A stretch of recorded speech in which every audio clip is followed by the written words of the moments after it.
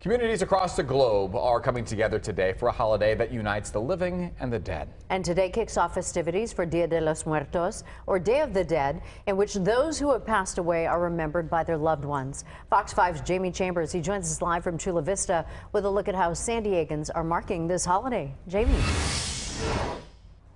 Yeah, this has just been a welcome back to the El Dia de los Muertos, a tradition that's been really going on for 3,000 years in South and Central America. And today they're celebrating once again after having to deal with it through the pandemic everywhere all across San Diego County.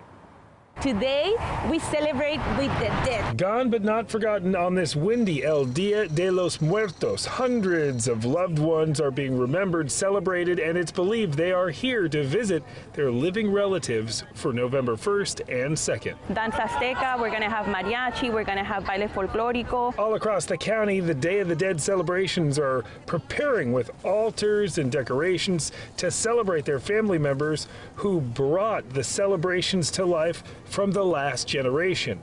Here at the Waterfront Park, 200 altars have been set up to honor those who have passed on, but all of those who are celebrating seem to be here for someone special. My grandmother, she would set up an altar in her home every year to honor our previous, family members who had passed. And while some people might believe this day would be one of mourning, they'd be wrong. It's not sad. We remember all the family. Using their favorite foods, pictures, and music, families try to commune with their lost loved ones.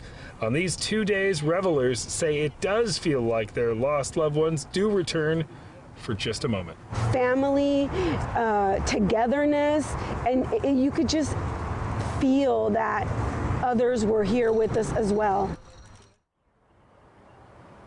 Now, the first day is set aside to remember the younger people that have passed away. The second day is to remember everyone together, including pets. And it is going to be a spectacular celebration. That's very latest from Chula Vista. Jaime Chambers, Fox 5 News.